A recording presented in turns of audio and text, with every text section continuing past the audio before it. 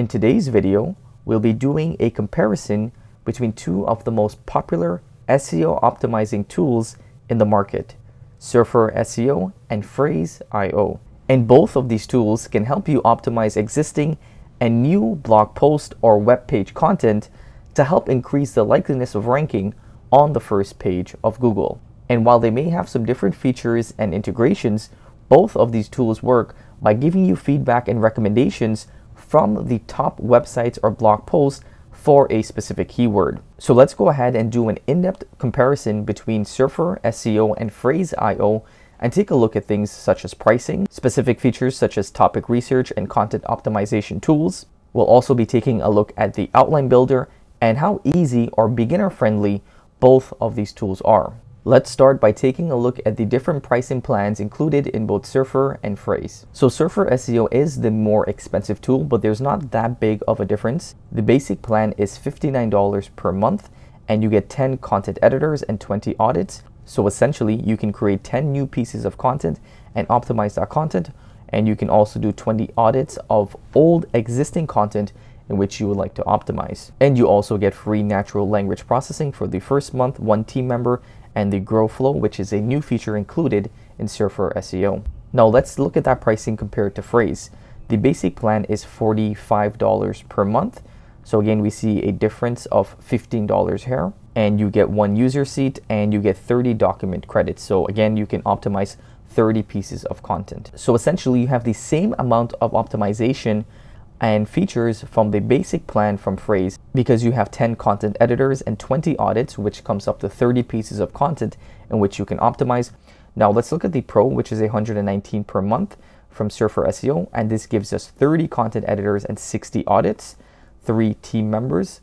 Now if we compare that to Frase, again, it's a little bit lower in pricing and we get unlimited document credits. Okay, so that's a big difference from Surfer, which gives us a total of 90 content edits per month. So if you're a big content agency or you're creating a lot of content within your business, this unlimited documents credit would be a lot more appealing when compared to Surferseo. So I'll leave links in the description below for both Surferseo and for Frase. So if we were to compare the pricing just at the face value, of course Frase would be a little bit more attractive because their pricing is a little bit lower. And if you get the plan for $114 per month, you get unlimited document credits. But as you know, lower pricing isn't always better. You always want to make sure that you're getting value and use out of what you're paying for. So I've used both Surfer and Frase, and I find that you have some more features included in Surferseo. So we'll go ahead and look at those features in a little bit. But again, if we're just looking at pricing and if you're very price sensitive, then Frase would be the better option. But if you're looking for a little bit more features and, in my opinion, a more advanced SEO optimizing tool, and you have the budget, then Surferseo would be a great option. So let's go ahead and now start taking a look at some specific features, and we'll start by taking a look at the topic research tools included in both Surfer and Frase. One of the main reasons why I think Surferseo is one of the best SEO optimizing tool in the market and has a little bit of an advantage over Frase is because even before you start optimizing your content, you're able to do a lot of content research and planning beforehand to find a topic that's suitable to write about. And you're also able to do keyword research right within Surferseo. Now, Frase does not have a keyword research or a specific topic research template or feature included. So if you're not sure about a topic in which you want to write about, you can go ahead and do some research in Surferseo, and it's very easy to do so. All you want to do is search up the topic in which you're thinking about writing about and go ahead and click Create Content Planner. In one of my previous videos in which I did a review of Surferseo, I searched up meditation, and as you can see, you get so many different clusters or topics in which you can look into for this keyword. So for instance, we have meditation for stress, we have calming sleep meditation, anxiety meditation, musical meditation, and we have some informational content as well. And I really like the topic cluster because it tells you what type of content it is, and it also tells you the monthly search volume and the difficulty for this specific topic. So you'd be able to tell pretty quickly if a topic is worth looking into. And you can also use these filters to change the type of cluster. So for instance, if you wanted a customer investigation, if you wanted informational content, if you wanted shopping content, you can go ahead and add those filters in You can even filter by keyword to get more specific topics, and you can also set a search volume range. So for the keyword in which I searched up, you can see that there's a lot of different topic clusters that you may not think about when doing your research. So for instance, laptops under 500, affordable laptops for students, best laptop deals, so on and so forth. And if you wanted to go ahead and get more information, you can go ahead and click that cluster and you'd be able to see the keywords, the monthly search volume, and the keyword difficulty. Also included in Surfer SEO is a keyword research tool. So if you search up any keyword, you'd be able to see the search volume below that and some variations of that keyword, and you can filter that out as well on Surfer SEO. And you can also check for similar keywords having the same terms and questions for that specific key term. Unfortunately, on Frase.io, I don't really see a specific feature that allows me to do research before going ahead and writing content. It does give you a lot of really good information once you have that key term, but again, I don't really see a keyword research or a topic research tool included in Frase.io. So for topic research and keyword research tools, I'm going to go ahead with Surfer SEO over Frase. Now let's move on and compare the content optimization tools between Surfer SEO and Frase. When using both Surfer SEO and Frase, you can optimize new or existing content. In order to start optimizing content on Surfer SEO, you want to go ahead and enter your key term and then go ahead and create a content editor. Now, if you wanted to optimize existing content, you would head over to audit and paste in your existing website or blog page, and then you'd be able to optimize that content there. And also you want to enter that keyword. So let's go ahead and create a new content editor for the keyword, which is best laptop. And you just want to enter that keyword and go ahead and click create content editor. And once that's finished loading up, this is what your dashboard will look like. You'd be able to see a content score between 0 and 100. The higher the number, the more optimized and likely that content is to rank on Google. And below that is your content structure. So here you'd be able to see how many words need to be included in this blog post, how many headings, paragraphs, and images. And below this are your key terms. So this will tell you the key terms in which you need to include within this blog post.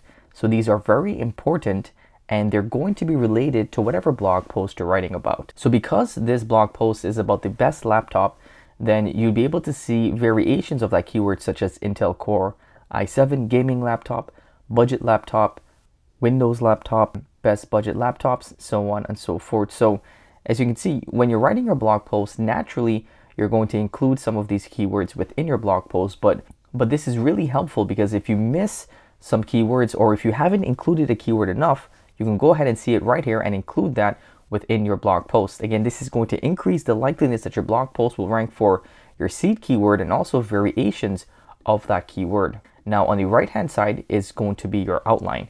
And this is where you'll be able to start building your outline. So you'll actually be able to see a breakdown between titles and headings. For your titles, you'd want to go through these and see whichever one is most related to the content in which you're writing about. So this would be a pretty decent title for us to use within this blog post. And the cool thing is that all of this content is plagiarism free. So this is all original content that Surfer SEO's AI has written.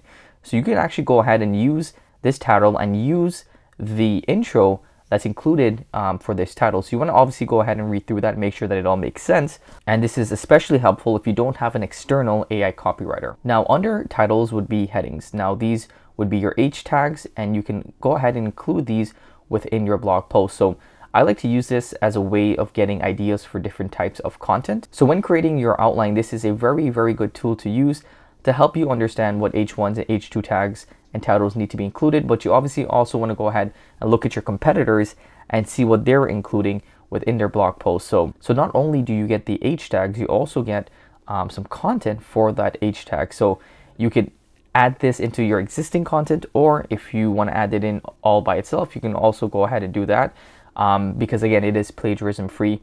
So again, as we can see for the best laptops, we have headings such as what kind of laptops do I need, how to pick the best laptops, which laptop CPU do I need, what's an ideal size and weight. So these are actually all really good headlines in which we can include within this blog post. So as you can see, we've added in some content just from Surfer SEO, and we've already increased our content score to about 40. So of course you'd want to go ahead and add some more content and you want to keep it within the range that's recommended by Surfer SEO.